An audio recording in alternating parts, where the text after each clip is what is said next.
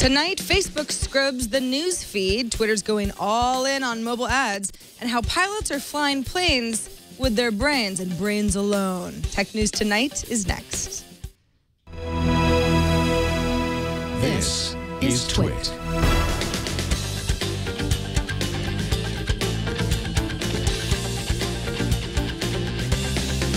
This is Tech News Tonight, episode 95 for Tuesday, May 27th, 2014. This episode is brought to you by NatureBox, where you can order great tasting, healthy snacks delivered right to your door.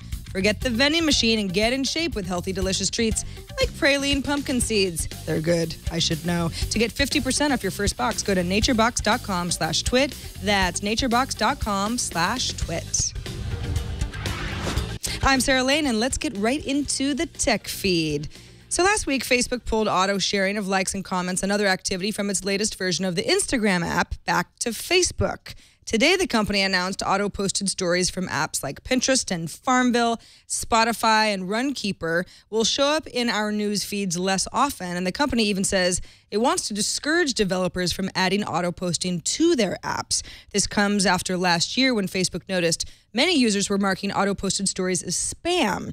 When these kinds of stories were decreased from the newsfeed algorithm, the company says those spam numbers dropped 75%. Doesn't seem like people want too many of those. Facebook calls this the de-emphasis of implicitly posted stories and makes the newsfeed higher quality content while also helping developers better implement Facebook sharing tools like Messenger integration, etc. inside their apps. Today, LG officially unveiled its new flagship smartphone, the G3, at events in London, New York, and San Francisco. It's a 4G device running Android 4.4, has a Snapdragon 801 processor, comes in either a 32-gigabyte version with 3 gigs of RAM or a 16-gigabyte version with 2 gigs of RAM. The screen is a 5.5-inch panel as opposed to that 5.2-inch predecessor. LG icons have been redesigned as circles. Design is a bit flatter overall, and the software is designed to prompt users about unused features on the phone after they've owned the phone for a while. I don't know, that part sounds annoying to me. A front-facing camera is 2.1 megapixels, and LG claims it's better than many Chinese-made phones that offer 5 megapixels on the front because of its improved sensitivity.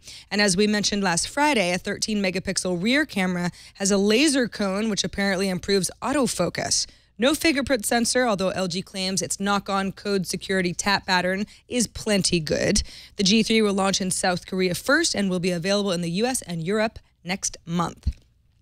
Today, a 110-page report published by the Federal Trade Commission covering the activities of 9 data brokers representative of the industry, Axicom, CoreLogic, DataLogix, eBureau, ID Analytics, Intellius, PQ, Rapleaf, and Recorded Future, you may not have heard of them, is the catalyst behind the FTC's recommendation to the Congress that it require companies like these to be a lot more transparent about the data that they collect, even though nothing that any of these companies doing is illegal. However, in the U.S. alone, if you look at just one of the 9 data brokers profiled in this FTC report, it holds information on more than 1.4 billion consumer transactions, 700 billion data elements, and adds another more than 3 billion new data points to its database each month, and in some cases holds on to this data indefinitely.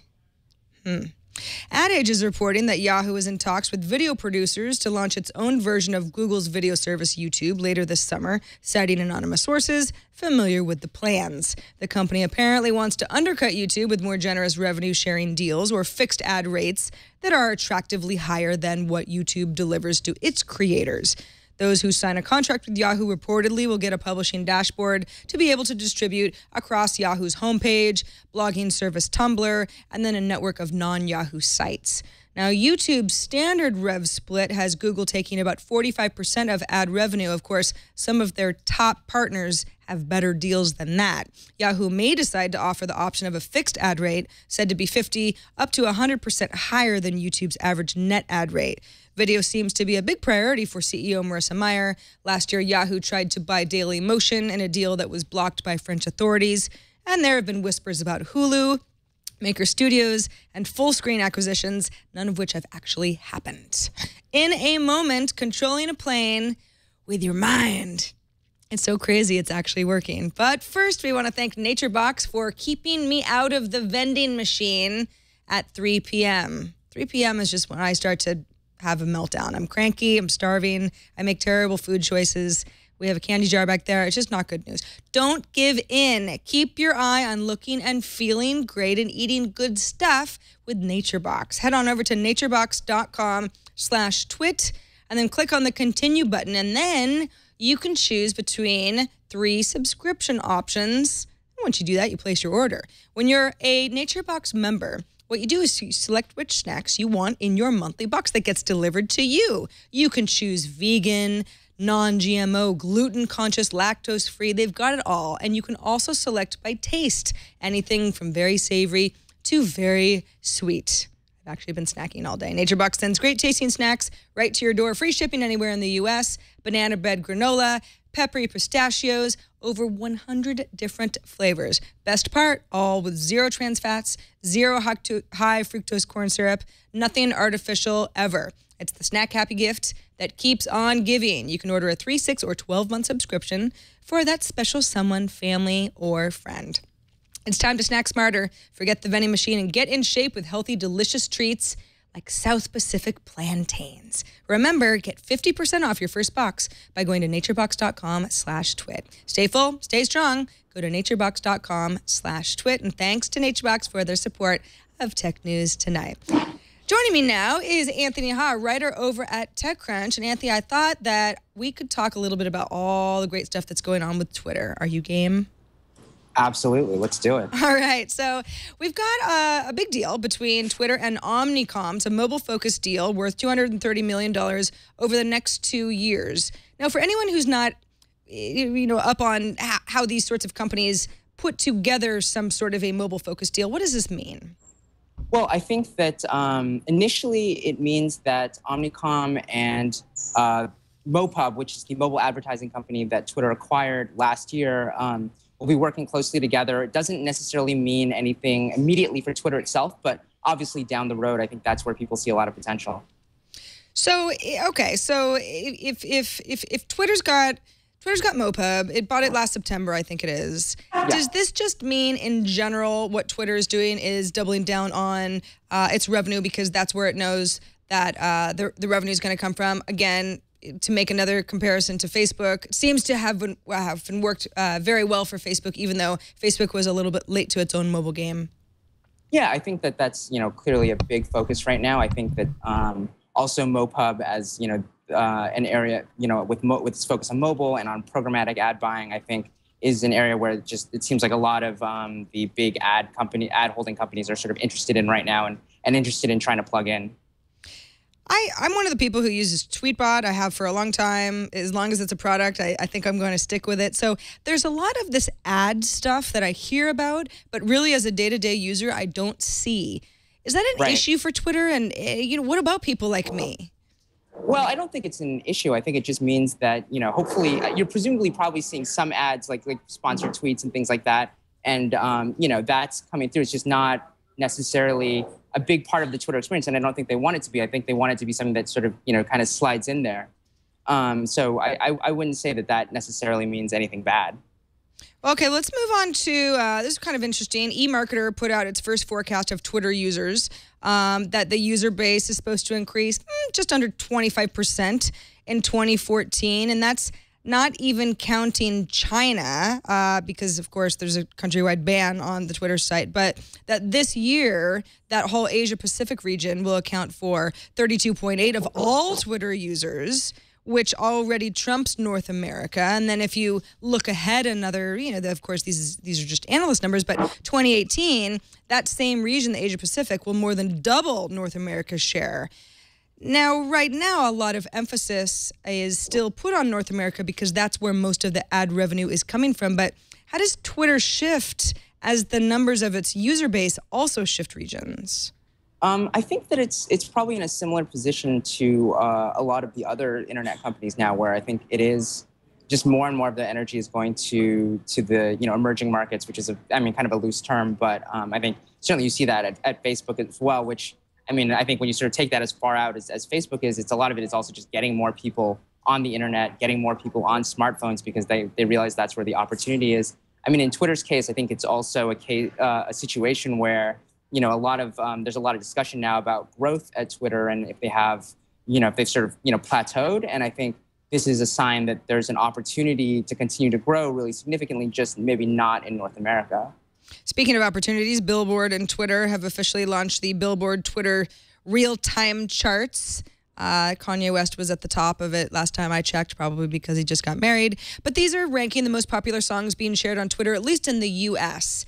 Yeah, there was also the rumor that Twitter was close to buying SoundCloud. That doesn't appear to be happening. Twitter Music got shelved. But it does seem like Twitter understands that music is something that is being shared a lot on the service. Does this, I mean, who is this really for, though? Well, that's an interesting question. I mean, I don't think they even know yet. Because, I mean, I think that was the issue with Twitter Music, right, was that it was cool. Were there a ton of people going there? I'm not sure that there were. I mean, the fact that they shut it down seems to suggest that it wasn't. I mean, I would imagine initially it's going to be a lot of sort of, you know, either people who are just music junkies or people who are in the industry where I think, you know, there is, I think, this attempt right now to really kind of grapple with, you know, the fact that the traditional metrics of measuring music popularity maybe aren't, you know, the best, right? Or that don't necessarily reflect sort of what people are really talking about right now. So I think they're looking to something like Twitter. Is this going to be a big popular consumer service? I'm not sure that it is, but I don't, you know, it'll, in some ways, I think it's going to be, you know, the kinds of people who care about the other Billboard charts are going to be the kind of people who take a look at this. Yeah, exactly. Well, Kanye's not at the top anymore, so I guess the chart is ever changing. He's gonna be bumped out. Yeah, well, I think it changes like every hour or something like that. Okay. Yeah. Right. So yeah, it just seems like Twitter's sort of in this constant experimentation mode, which is not necessarily a bad thing, but keeps things interesting. Anthony Ha writes over at TechCrunch, based out of New York. Anthony, thanks so much for joining us, and let folks know where they can keep up with your work. They can come to techcrunch.com to see my tech coverage, and they can follow me on Twitter at Anthony Ha. Thanks so much for being here. Thanks for having me. All right, finally, I was talking about flying planes with brains. I'll tell you what I mean. New research out of the Technische Universität München. I don't know, that's German. It's in Germany, it's a university. It's demonstrating how mind control might keep a plane afloat. So they've demonstrated that pilots can actually fly planes through the sky on thought alone, at least conceptually. Researchers hooked study participants up to EEG caps in front of a flight simulator, told them to steer the plane through the sim using thoughts alone. Now, the cap read the electrical signals from these brains, and then an algorithm translated those signals into computer commands. Here's the crazy part. All were able to pilot the plane using their thoughts, enough so that their performance could have satisfied some criteria, at least for getting a pilot's license. And one of these pilots had no cockpit experience at all. Aerospace engineer Tim Frick, who heads the project, said in a statement, quote, "With brain control, flying in itself could become easier. This would reduce the workload of pilots and thereby increase safety. In addition, pilots would have more freedom of their movement to manage other manual tasks in the cockpit." And that is it for this edition of Tech News Tonight. Subscribe to the show at twit.tv/TN2. Write us at TN2@twit.tv. And don't miss Tech News Today. That's tomorrow and every weekday at 10 a.m. Pacific, 1 p.m. Eastern. I'm Sarah Lane. Thanks for watching. Bandwidth for Tech News Tonight is brought to you by CashFly.com.